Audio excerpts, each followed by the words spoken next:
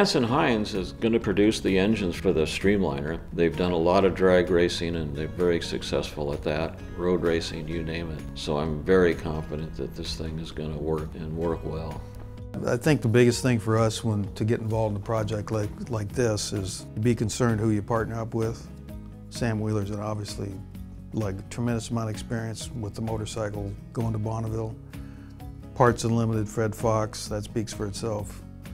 His involvement with the Easy Hook and my partner's enthusiasm to do this really makes it a no-brainer for us to jump on board. I had the luxury of meeting Sam. We did an NHRA seminar, and I was very impressed with him. I thought he was very reserved and very humble.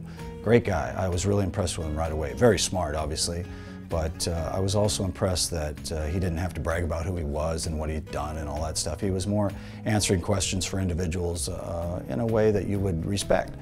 So when there was an opportunity for Vance and Hines to work with him, I really wanted to jump on it. And then it worked out perfectly because Parts Unlimited Drag Specialties was involved with the project in addition to Sam, so it was perfect for Vance and Hines. On Sam's project, in years past, he used to run the ZX11 motor, and for this speed attempt, he's going to be switching over power to the Suzuki Hayabusa. The great thing about the Hayabusa is the engine platform has been around for 10 years plus now, as well as it's proven. It's a very reliable power plant to make good horsepower.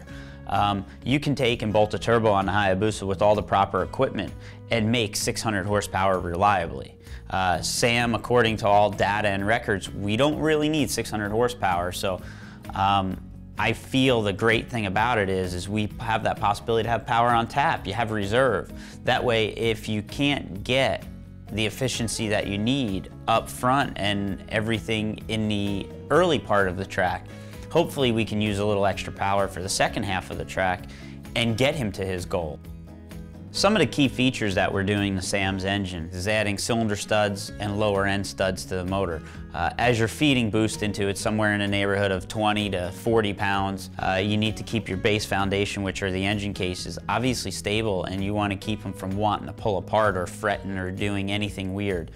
One of the components that we're utilizing that is OE Suzuki will be the crankshaft. Suzuki made a really good crankshaft. It's from the 2007 and earlier models. It's actually a 2mm larger stroke, which gives us a little more displacement using the same bore. So the crankshaft has always been a pretty good base foundation in that engine, and nobody's had really trouble with it, so there's no reason to change something that Suzuki intended for the motor and works really well. Next component we will be using is Carrillo connecting rods. The H-beam connecting rod is definitely going to be a key feature. As I stated earlier, you're going to be somewhere in the neighborhood of 20 to 40 pounds of boost in between that range, and you want to make sure you have the power that you use is efficient and it keeps it from wanting to twist or move the connecting rod around. So we went to Carrillo and we're going to use their H-beam connecting rod, and we've had lots of success with them. On top of the connecting rod will be a CP piston. We chose to go with one of their turbo design pistons, which lowers the wrist pin down a little bit, raises the deck up, gives you a little more ring surface area. The end result is you have a nice stout package between the rod and the piston, and it will give you that whole total overall package of reliability and less chances, hopefully, for failure. For the cylinder head, we are doing all the work here in-house. Obviously, Vance and Hines has a long history, and Byron Hines from years ago, that was his forte, was the engine side of things and producing horsepower. For the cylinder head, we're taking our standard 2012 Hayabusa cylinder head. We're gonna do what we call a turbo port to it. A little bit of intake work, a lot of exhaust work. On the cylinder head, we're gonna take and do some porting as well as an O-ring. That way we can make sure under all those extreme pressures that you're holding in and you're giving a little extra squish to that head gasket. Once the cylinder head's all ported and finished, the next thing from there is to furnish it with some valves. On the exhaust side, we're gonna use a super alloy exhaust valve, which is gonna really help sustain the high temperatures and anything possible that subjected abuse that valve may see. We don't want that to fail. So we're gonna use a supertanium, they call them, and It withstands temperatures up into the 1900, 2000 degree range, which I wouldn't be shocked if you're seeing exhaust gas temperatures around 1800, 1600 with the turbo for that long of the application. On the intake side, we're going to stick with the titanium intake valve. The intake valve, one of the key components is you're using your intake charge, which is going to be cooled by an intercooler. So that's going to really help keep the intake valve cool. And obviously, the intake valve being the heavier of the two, the end result of that is using that in a titanium is going to better control the valve train. For us, valve train control, it's going to be sitting at probably somewhere in the 10,000 RPM range for a matter of 30 or 40 seconds. And one of the hardest things there is you're trying to keep the valve train all in harmony, is the easiest way to say it. Here at Vance and Hines, we use a Newen valve job machine.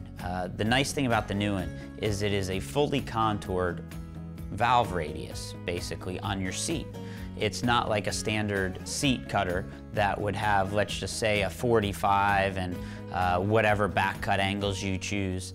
That machine, the Newen, allows us to actually do it's a contoured radius, and it has a very smooth profile. It allows you to go down into the neck of the seat and of the beginning of the port, and you can really have a smooth transition.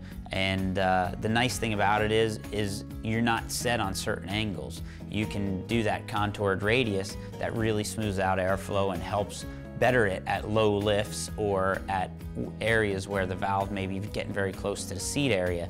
It still allows air to get in without creating any obstructions. You know, in a quarter mile, most of these engines only have to live for 7 to 8 seconds while you're making that pass. With Sam, we have to make that engine live for about 50 seconds to a minute of pure acceleration, and that means that's just flat out. It's going to be 10,000 RPMs, and you're going to see some high exhaust gas temperatures and everything, so it's definitely going to be built to be durable.